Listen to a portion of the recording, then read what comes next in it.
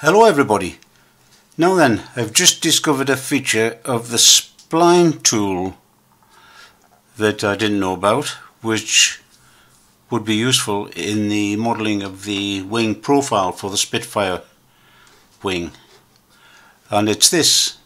We have selected the spline there,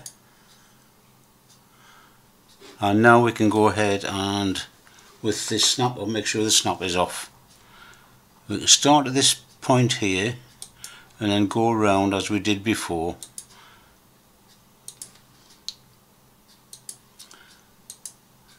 Getting closer together as the curve tightens,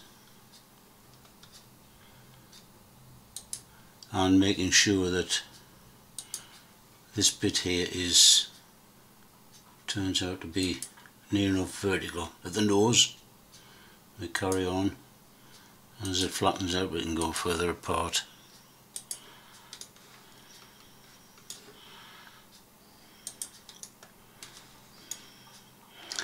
Now, as I said before, when you close it, it closes in a smooth curve.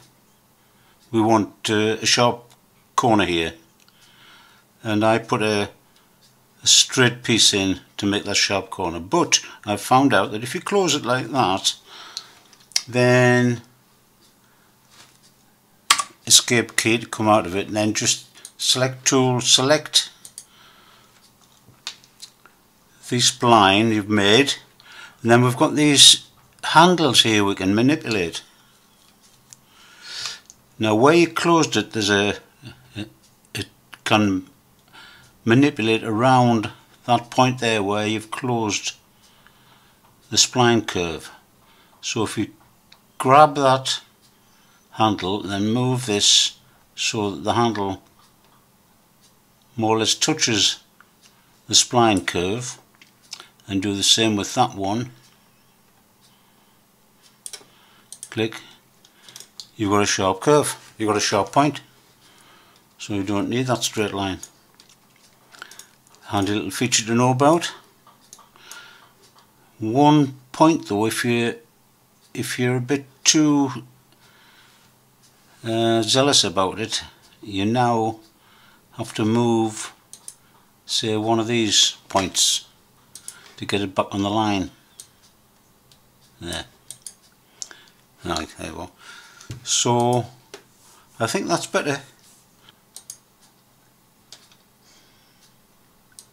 But I like the idea of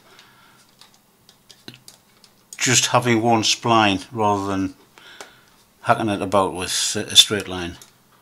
So anyway, I think that's a good thing to know about. Hope you might find that useful.